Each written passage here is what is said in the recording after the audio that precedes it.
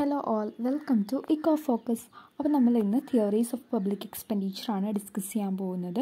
ഇതിൽ നമ്മൾ Wiseman peacock ഹൈപ്പോത്തസിസും കൊലിൻ clerks critical limit ഹൈപ്പോത്തസിസുമാണ് discuss ചെയ്യുന്നത്.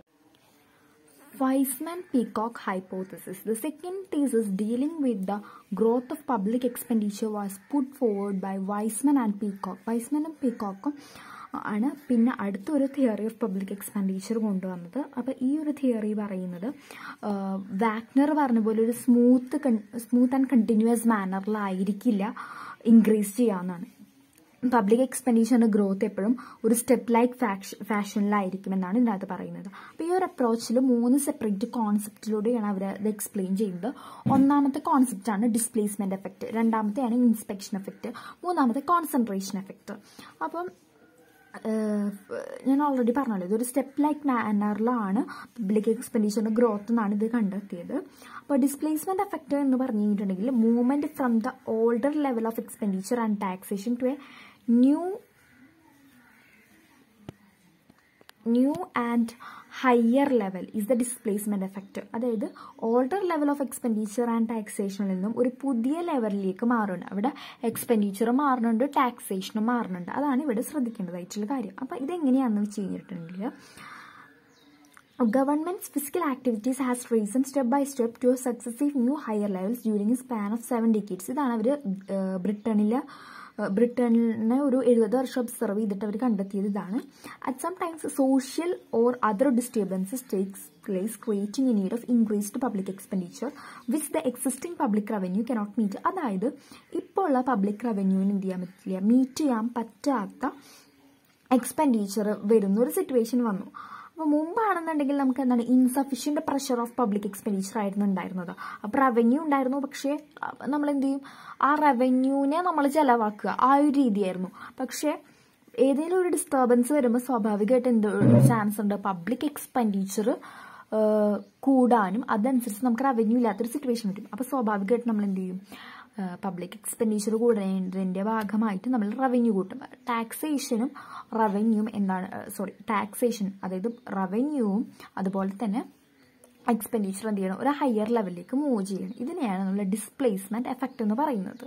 Okay, the displacement effect does not require that A new growth of expenditure should continue with the same expenditure pattern that was created by the social disturbance. Displacement effect എന്താണ്, നമ്മൾ പിന്നീടും ആ ഒരു displacement effect കൊണ്ട് നമ്മളൊരു higher growth of എക്സ്പെൻഡിച്ചറിലേക്ക് മാറിയിട്ടുണ്ടായിരുന്നല്ലോ, ആ same expenditure പാറ്റേണിൽ നമ്മൾ കണ്ടിന്യൂ ചെയ്യണം എന്നൊരു നിർബന്ധമില്ല. Also some of the increased government outliers such as debt interest R directed two result of social disturbance. അതായത് ചിലപ്പോൾ ഗവൺമെന്റ് എക്സ്പെൻഡിച്ചർ കൂടാം. അതായത് ഇപ്പം നമ്മൾ ഡെറ്റ് വാങ്ങി, അപ്പോൾ കടം വാങ്ങി കഴിഞ്ഞിട്ടുണ്ടെങ്കിൽ അതിന്റെ ഇൻട്രസ്റ്റ് ഉണ്ടാവും. സ്വാഭാവികമായിട്ട് അപ്പം നമ്മുടെ എക്സ്പെൻഡിച്ചർ ആ സെയിം ലെവലിൽ തന്നെ പോയിക്കൊണ്ടിരിക്കും. അല്ലാതെ ഇപ്പം നമ്മൾ ആ ഒരു ലെവലിൽ തന്നെ പോകണം എന്ന് നിർബന്ധമില്ല. Other expenditure items frequently involved the expansion of government activity into new areas of economic activity. പിന്നെ പൊതുവെ എന്താ വെച്ചാൽ ആ ഒരു ലെവലിൽ കൂടി കഴിഞ്ഞിട്ടുണ്ടെങ്കിൽ പിന്നെ ആ ലെവലിലേക്ക് ഗവൺമെന്റിന്റെ എക്സ്പെൻഡിച്ചറും ഇക്കണോമിക് ആക്ടിവിറ്റീസും മാറാനായിട്ട് സാധ്യതയുണ്ട്. അതായത് കൂടുതൽ ഗവൺമെന്റ് എന്ത് ചെയ്യും, അതിന്റെ ഏരിയാസ് ഓഫ് വർക്ക് അല്ലെങ്കിൽ ഏരിയാസ് ഓഫ് എക്സ്പെൻഡിച്ചർ കൂട്ടും. War and other social disturbance forces the people and their government to find solutions to important problems which had been neglected. This is known as inspection effect. അപ്പൊ ഇനി എന്താണ് inspection effect എന്നാണ് പറയാൻ പോകുന്നത്. വാറും മറ്റ് social ഡിസ്റ്റർബൻസും എന്ത് ചെയ്യുന്നുണ്ട്, ആളുകളെയും ഗവൺമെന്റിനെയും നെഗ്ലക്ട് ചെയ്തിരുന്ന ഇമ്പോർട്ടന്റ് പ്രോബ്ലംസിന് ഒരു സൊല്യൂഷൻ കണ്ടെത്താനായിട്ട് ഫോഴ്സ് ചെയ്യുന്നുണ്ട്. അപ്പൊ ഇതിനെയാണ് നമ്മൾ ഇൻസ്പെക്ഷൻ എഫക്ട് എന്ന് പറയാം. അപ്പൊ എന്താണ് inspection effect? War and other social disturbances forces the people and their government to find solutions to important problems which had been neglect ചെയ്തിരുന്ന ഇമ്പോർട്ടന്റ് പ്രോബ്ലംസിന് സൊല്യൂഷൻ കാണാനായിട്ട് ഗവൺമെന്റിനെയും അതുപോലെ തന്നെ പീപ്പിളിനെയും വാറും മറ്റ് സോഷ്യൽ ഡിസ്റ്റർബൻസുകളും ഫോഴ്സ് ചെയ്യുന്നുണ്ട്. ഇതിനെയാണ് ഇൻസ്പെക്ഷൻ എഫക്ട് എന്ന് പറയുന്നത്. ഇതെന്തുകൊണ്ടാണ്? It is created by the ഇൻഅഡ്വക്കസി of revenue as compared with the required public expenditure. നമുക്ക് വേണ്ട പബ്ലിക് എക്സ്പെൻഡിച്ചറിനൊത്ത് നമുക്ക് എന്തുണ്ടാവുന്നില്ല, റവന്യൂ ഉണ്ടാവുന്നില്ല. അതുകൊണ്ട് ഉണ്ടാവുന്നതാണ്. അപ്പൊ ഇൻസ്പെക്ഷൻ എഫക്ട് എന്താണെന്ന് മനസ്സിലായല്ലോ. ഇനി അടുത്തൊരു എഫക്റ്റ് ആണ് കോൺസെൻട്രേഷൻ എഫക്ട്. കോൺസെൻട്രേഷൻ എഫക്ട് എന്ന് പറഞ്ഞു കഴിഞ്ഞിട്ടുണ്ടെങ്കിൽ ഒരു ഇക്കോണമി, ആ ഇക്കോണമിയുടെ സ്റ്റേറ്റ് ഗവൺമെന്റും അതുപോലെ ലോക്കൽ ഗവൺമെന്റ്സും സെൻട്രൽ ഗവൺമെൻറ്റിനേക്കാളും ഫാസ്റ്റായിട്ട് വളരാനായിട്ട് തുടങ്ങും. അപ്പോൾ സ്വാഭാവികമായിട്ട് സെൻട്രൽ ഗവൺമെൻറ്റിന് ഒരു ടെൻഡൻസി ഉണ്ടാവും അതിൻ്റെ ഇക്കണോമിക് ആക്ടിവിറ്റീസ് മറ്റൊരേക്കാളും സ്പീഡിൽ എന്ത് ചെയ്യാൻ, ഇംപ്രൂവ് ചെയ്യാൻ. അപ്പോൾ ഇതാണ് കോൺസെൻട്രേഷൻ എഫക്റ്റ്. അപ്പോൾ ഈ കോൺസെൻട്രേഷൻ എഫക്റ്റ് കുറച്ചും കൂടി പൊളിറ്റിക്കൽ സെറ്റപ്പുമായിട്ട് ക്ലോസ്ലി റിലേറ്റഡ് ആയിരിക്കും. അപ്പോൾ in short, peacock Wiseman thesis of government spending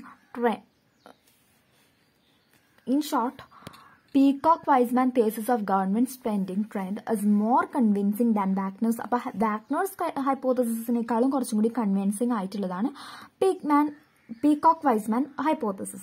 It does not claim to be an immutable economic law.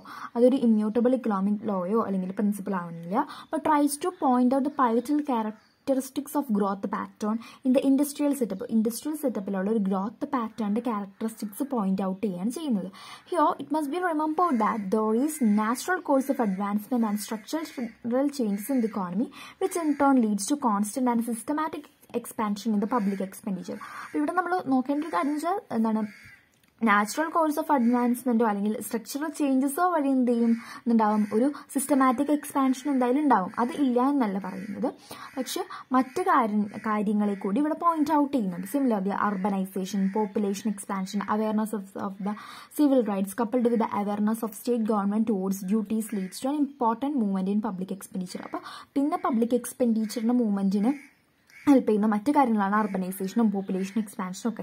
In this manor this hypothesis is still A description of particular tendency. അപ്പോൾ ഈ ഒരു hypothesis ആണെങ്കിൽ കൂടി ഇതും എന്ത് ചെയ്യാണ്, describe ചെയ്യാണ് എന്തൊക്കെയാണ് ഈ ഒരു ടെൻഡൻസിക്കുള്ള കാരണം. And does not isolate all the relevant courses at work.